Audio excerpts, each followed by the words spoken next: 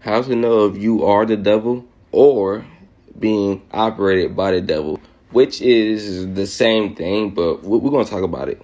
Let's read here. The devil is any human operating outside the Holy Spirit. Let's also go up to here, actually. Anything we have set aside for our own purpose that is opposed to God, which is definition of prosperity. A lot of people want to be rich, successful, and pursue their own happiness. And a lot of people are quick to say they worship or follow God and Jesus, but yet they're quick to remind others to stay in the devil's hands.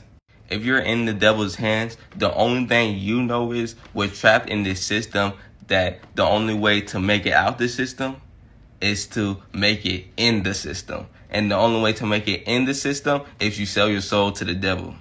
Now, I know most of y'all haven't sold your souls, but these evil mindsets and the evil doings that y'all do constantly on a daily basis, making it seem like y'all sold your soul. The devil got y'all trapped in this mindset to the point where all y'all hear is the devil's voice, and then the voice of God, when that voice come in, y'all think that's the devil. The devil will be like, use that money you just earned to buy you a car, even though you have many.